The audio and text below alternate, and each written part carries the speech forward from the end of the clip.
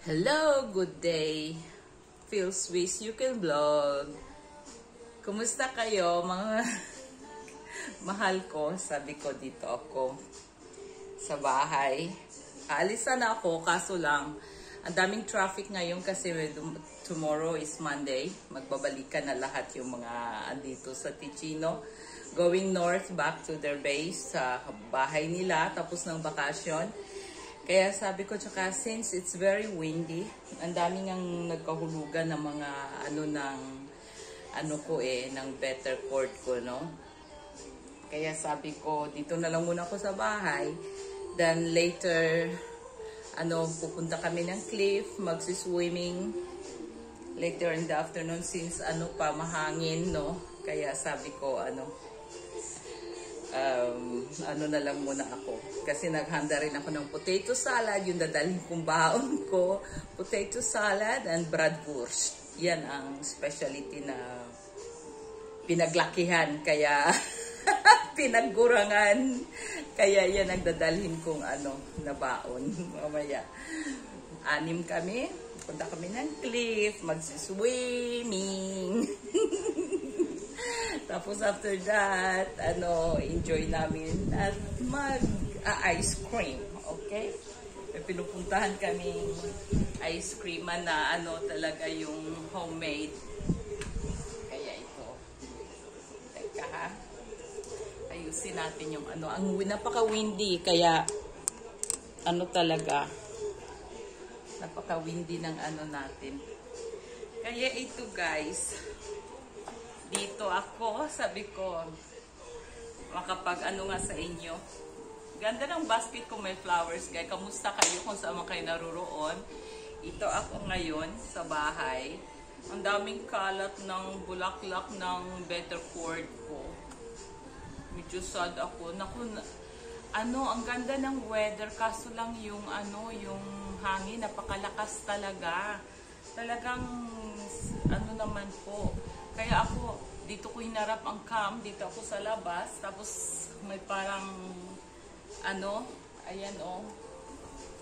Ang talaga, ang grabe ang hangin, naku, Diyos ko.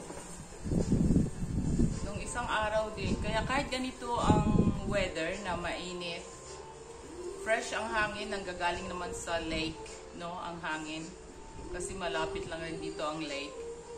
Kaya medyo may pagka-fresh, pero talagang pag kahit ganito ang weather na mainit, no, tapos magli-lake, syempre magiging magiging malamig rin, so you have to stay in the water. Pero mamaya pag medyo okay na tong wind, sana na over na, pag maya mga pa, maaga pa naman within pa yata kami alis, mga 3 hours, parang late afternoon night swimming na gagawin namin. May mga magaganda kaming resort dito. Talaga naman kung merong free access lang, meron naman kung sa yung mga restaurants and yung mga outside sports na yung like tennis club, then may doon sa loob ng tennis club may lugar doon na yung talaga yung napakagandang resort inside, also open, also yung open sa open air, no, at iba-ibang ng swimming pool. Kaya doon, kaya yun ang ginagawa ng anak ko pag doon siya sa tennis club niyan. After tennis, pupunta siya doon with friends doon sa sa may resort namin after the swimming. Kaya after the tennis, kaya doon sila nagsiswimming. Nung naririnig ko nung sa Pilipinas ako, no, wag daw maligo dito, obligatory talaga na naliligo yung mga athletes pagkatapos nila ng sports. Obligatory talaga yun. Ang ginagawa nila, naliligo. Kaya kamusta kayo kung saan kayo naroroon? Sana makapag-brown ako. Kahapon nag-cream ako ng kaya walang kumakate. Kaya sabi ko, Rachel, nagkaroon daw ako ng konting kulay. Tapos tinitrim ko itong ko. Gusto ko kasi may muscle ako, kahit medyo may pagka-chubby pa ako, pero at least sa legs at hands ko, gusto ko ayaw ko yung mushy na walang kaano-ano form, no? At gusto ko yung may bahagyang kulay, no? Hey, Daddy! Ito, nagdatingan naman yung mga kulit ko. Galing sa atin. Ito na. Naku, Diyos ko.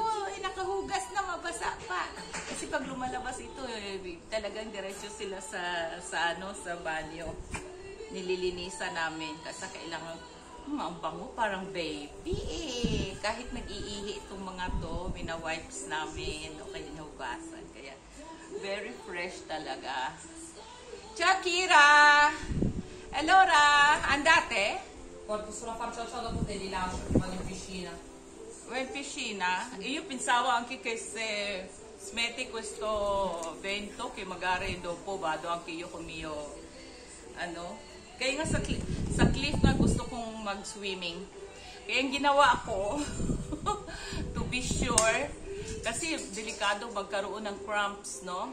May namatay na naman daw nung kailan na ulit batang lalaki, iba na naman, kaya nagka-cramps, nalunod. Ciao Kira, vuoi venire mami a guardare fuori?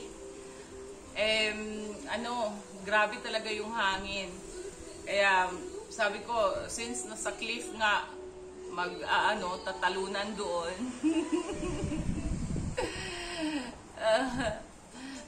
Na lang kami, sabi namin, instead na mag-grill doon, magdala na lang ng ready na. Kaya naghanda ako ng potato salad. Ciao ragazzi. Porta fuori poi mi porterà, non c'è problema. Ayun. Sobrang hangin. Kahit saan ngayon, hangin lang. At ayun, ang potato salad ko, ang ginagawa ko, potato salad. Kainding yung warm potato salad, kaya fresh. At ako ng bratwurst. Is a kind of sausage, specialty namin, na we call it St. Gallen Wurst, no? St. Galler sausage, which goes along with the potato salad na medyo mainit-init.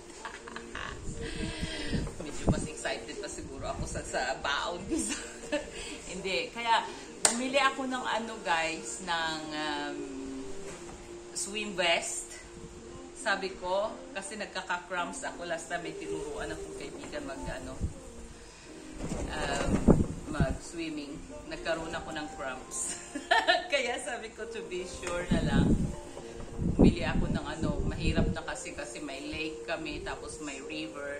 It helps a lot pag mas sigurado ka pag kasi malalim yung cliff namin, hindi yung parang beach na dahan-dahan kang yung parang lalalim at lalalim, no?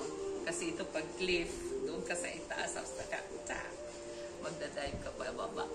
Ayun. Kaya yun ang gagawin namin for today. Ako with other friends. Kaya yun. And then, may baon-baon. Ayun. Pero grabe ang hangin. Pag ganito ang hangin, hanggang mamaya, nako, na lang, postpone na lang namin o i-cancel. Kasi, grabe itong hangin nakakaano to pag malamig kahit sa lake, the whole day na sunny at nagkaroon itong ganitong wind, nakakawala ng mood na mag-swimming. Tapos pag may may boat magaganyan-ganyan, ay naku Diyos ko. Kaya mamaya pag nag-continue ganito, kasi minsan ang lakas-lakas, tapos all of a sudden mapansin mo na lang nag-stop na. Pero sayang yung better court ko, ang daming mga babies, tapos ang daming mga maliliit na bunga, may mga malalaki na naging ginawa ko ng salad. Ang dami na akong na pakinabangan sa better courts. Kaya, ang dami pang mga baby, mga maliliit, babies ko tatawagin. Meron pang kung ilang ganyan na, oh. Mga 6 siguro, binilang ko kanina yung mga ganyan na. Pwede na ring i-salad o vegetables, ganyan. Ano, ang daming mga maliliit na bunga. Saka yung pag walang hangin, maaamoy mo talaga, bukas ang pintuan, maamoy mo hanggang living room. Kamusta kayo guys? Kamusta kayo mga mahal ko? Love ko kayo. Nagsunod-sunod yung video ko, no? Kasi parang ano ko sa inyo to, yung nagiging ano sa akin matik na gagawin ko kahit ano, basta ginagawa ko lang. Pwede namang, hindi naman to napapanis eh. Kung walang medyong nagpapanood, okay lang naman. Basta may paligaya kong 1, 2, 3, okay na yun, di ba? Ganon. Kaya ito, nag-ayos ng bahay, naghanda ng ano, i-off ko na yata yung potatoes. Ano ko kasi nag-boil. Tapos sinanda ko na yung sausages. Dadalhin ko na ano na yung luto na ilalagay ko sa ano para hindi lumamig ng masyado. Only kung mag-stop yung wind na ito. Grabe oh, yan oh. Pwede ka mag Marilyn Monroe na ano eh, yan oh, yan. Grabe yung wind. Kaya ayun. At sana ay ano, kung sama kayo naroon, sana okay na okay kayo, no? At yung mga ano nyo, mga naiwanan nyo kung saan man, o kung sino man mga kasama nyo sa bahay dyan, na ano, na mga kapamilya, o mga kasama sa bahay, tratuhin na natin sila mabuti, na kasi ginagawa nila tayo ng favor. Siyempre dapat din nating tratuhin ng mabuti, lalo na nawalay sila sa pamilya nila, di ba? Nawalay sila sa pamilya nila. Ganun ako eh. Yung hindi lang ano, pero kinokorek ko din minsan, no? Pag may gustong sabihin, ganun. Dapat lang naman kasi dapat din nilang alamin yung work nila, no? Pero in a good way, hindi natin sila ganun-ganunin lang. May mga damdamin tayong lahat, mga tao. Kahit yung mga pets nga natin may damdamin, how much more pa yung mga tao, di ba? Kaya yun talaga ang importante, no? Na pag nag-ano tayo sa mundong ito, dapat tayong mga tao nagkakasundo, no? Okay lang naman pag may differences na kailangan lang ayusin, isolve, ganun, no? At ang ibig ko pang sabihin, guys, kung may kaibigan kayo, tayo, halimbawa, at may nagsasalita ng di maganda sa kaibigan, we will be able to protect them also, even though hindi sila nakaharap. Ang tunay na kaibigan, dinidepensahan pag correct ang mali yung ano, ang judgment nila sa friend mo. As a friend, may ano pa rin dapat na say a word, something na be a true friend to your friend, no? Ganyan ang totoong kaibigan. Dinidepensahan ang kaibigan na counting you as a true friend, di ba? Hindi lang yung tinatawag ng manang na sala sa init, sala sa lamig, no? Na kind of friend, no? We should be true to our friends. Gano'n din ang ano natin sa kaibigan natin, na true din sila sa atin, di ba? Pag friend natin, syempre, ako, pag friend ko, I know them deeper than a usual person that I'm just seeing on the street and greet, you know? Hindi ako yung dadagdagan ko pa o that's wrong, you know. Wag nating anuhin yung kung ano ang mali. Kung alam nyo, kung kayo ang nakatalikod, halimbawa, at somebody will just say something about your friend. A friend is a dear person to you. You have to say something in defense of your friend, diba? Ganun yun eh.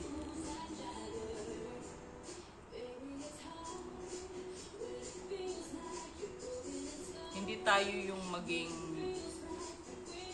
makipagkaibigan ng totoo, yung hindi magkaibigan ng halfway lang gano'n, no? Lalo na yung nagko-comment naman na yun eh, hindi mo naman, as you call na hindi mo naman yun friend yun, mas ako, very protected ako sa friends ko. Pag alam ko, kilala ko sila at they're making fun of them and their back, I will just like, hey guys, don't do that, no?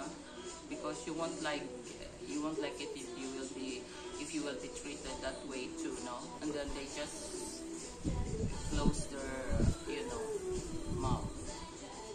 I don't like that kind of thing, Kaya, ganito lang naman ang buhay eh. We exist to learn, we exist to give, and we exist to give love, and give attention to people that are dear to us, to be able to protect them also, ganon. Yung friend is for good times and hopefully not, pero for good times and bad times. For sadness and happiness. That's what friends are for. Hindi lang pag good time, may friend, o pag may chinichismis, nakikisali ka rin sa chismisa nila, I'm not that kind. I'm not that kind of a tolerate. And hindi ako troublemaker. I just want things straight. Ganun ako. Pero may mga naobserbahan akong pag nakaharap sila sa taong yun, lahat, wow, okay lang to keep your peace, but when they start saying something bad na sa sarili mong friend,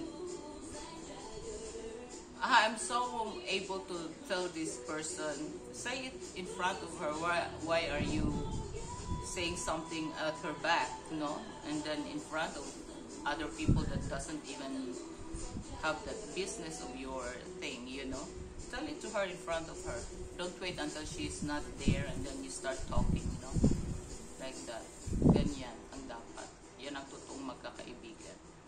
As I've said, sa akin yung kaibigan ay kaibigan. Ang kaibigan, tinatawag kong kaibigan dahil may nagustuhan ako sa taong yan at nagkakaintindihan kami as friends, Friend is not just a word.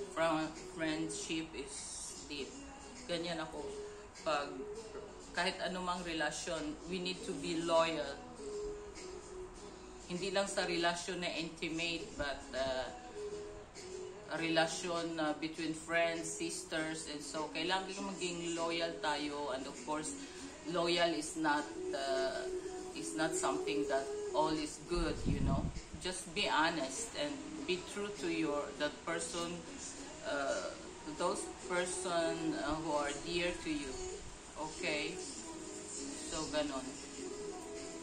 I don't know how others define friendship. Friendships nila. Kaya ako, ang best friend ko, sarili ko, mga anak ko, yung those people that I can count on them, I can trust on them without expecting anything na count on them. Enough to me is the respect, to respect me, Ganon.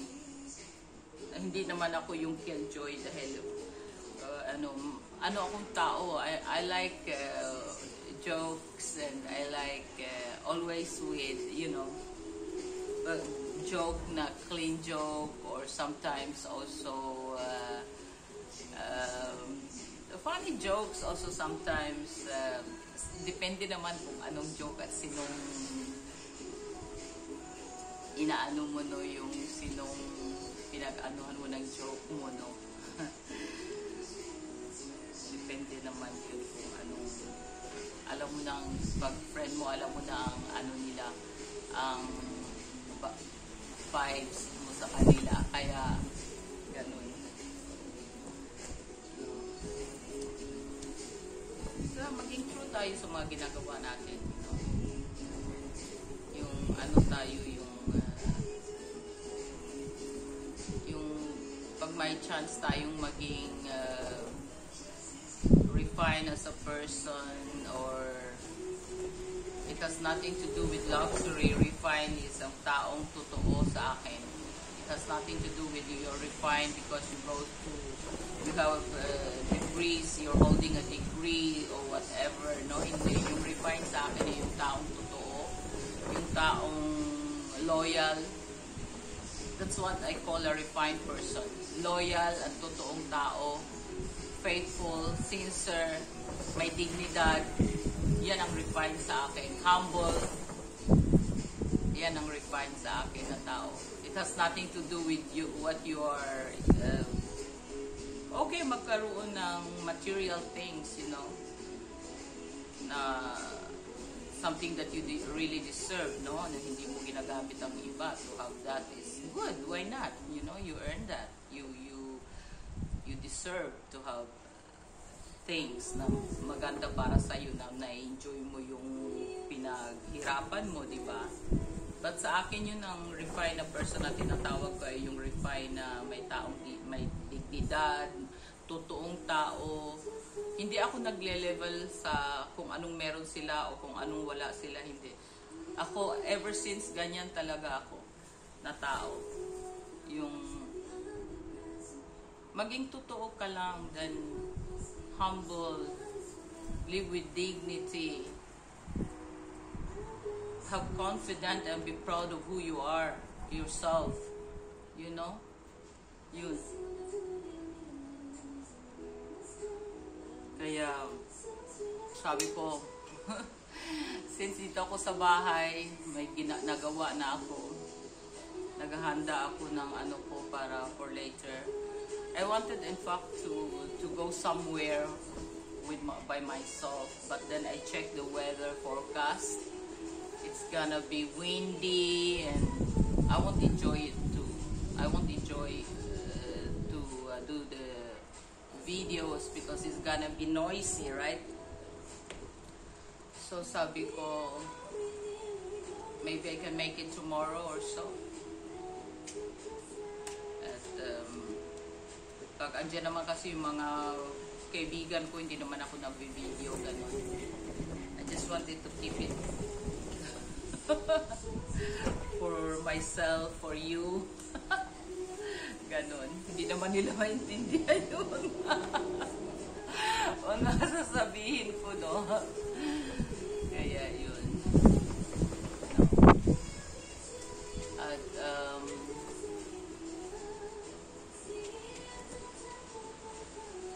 mag-ano tayo, maging totoo tayo, maging mabuti tayong tao. Yun ang definition sa akin ng refined na person. Yung decente na tinatawag. At the same time,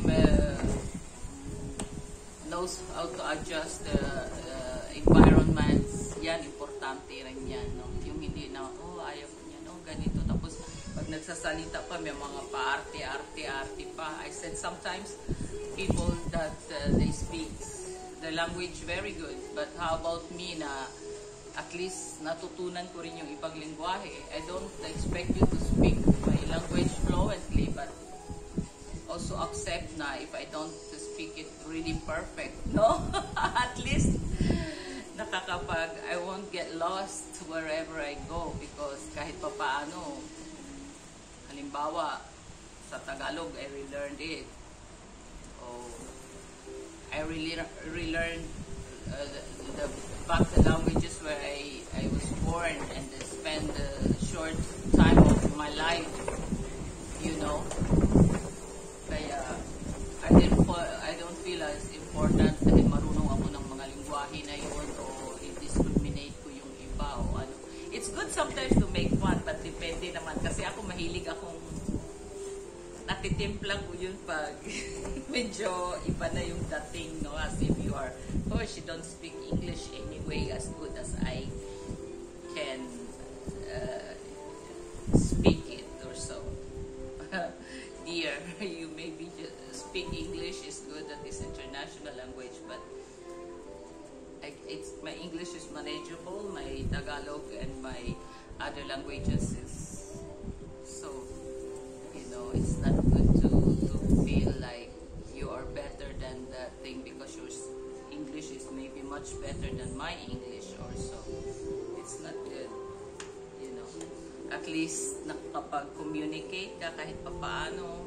And I'm not really lost sa languages, lalo na sa English dahil mas nakakaintindi ako, na-express ko naman yung kailangan kong sabihin. I could have been better, okay? But since na hindi naman ginagamit talaga dito yung English, you cannot imagine how many Swiss people don't speak English as well. But they live good, Maybe they don't speak English, but then they speak other languages.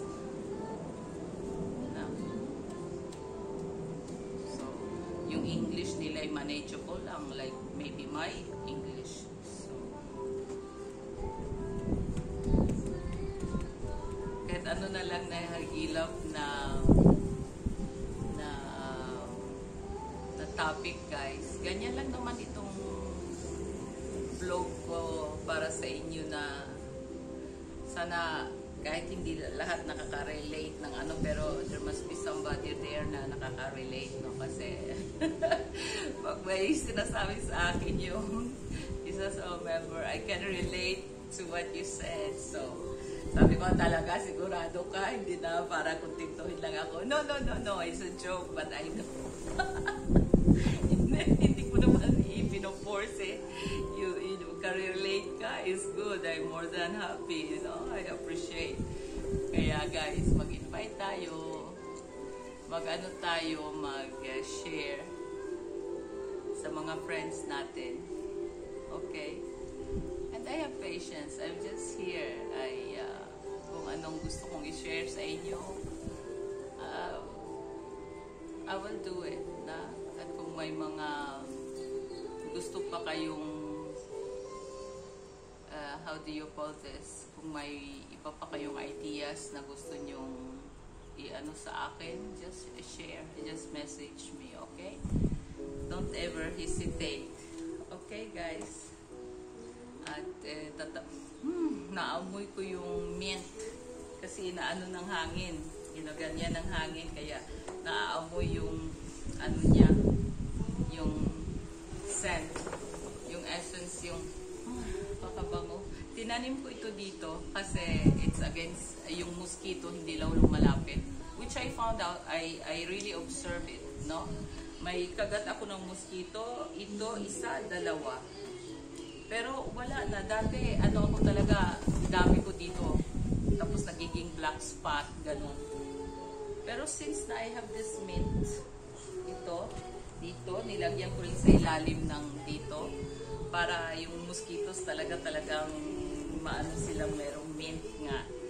Totoo kaya na nakakatulong dahil this time of the year mainly ang dami ng mosquitoes kasi we are close to the river, we are close to the lake.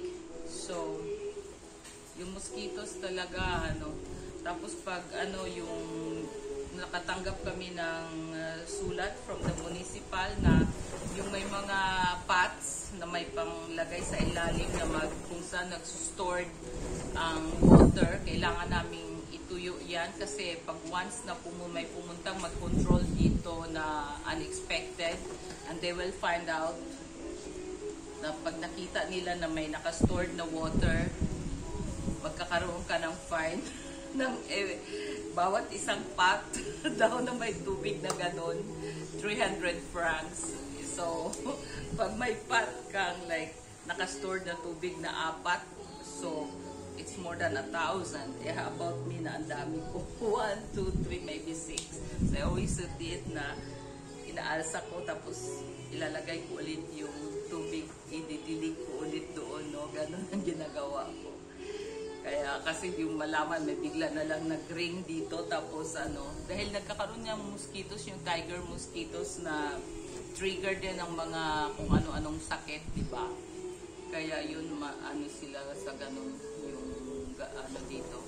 Ganun sila sa mga bagay na sa mga ganyan.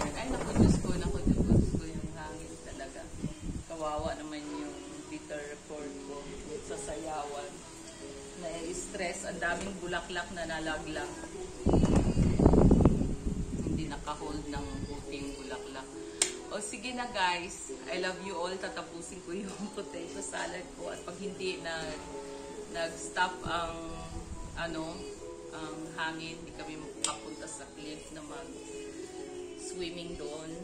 Kaya sabi, sa na lang, sa bahay na lang ng isa naming friend. But then I won't stay long because tomorrow is Monday. Kailangan kong dito for the pets. So, syempre may mga rin kami.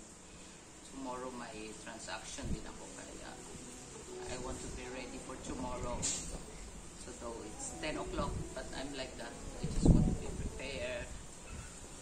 Arrive on time. So you. Okay guys, take good care. Mag-ingat kayo. Magmahalan tayo. Pairalin palagi ang pagmamahal and kindness. Okay? Be able to listen to those who need ear. Kung sino ang kailangan pakinggan. Okay guys.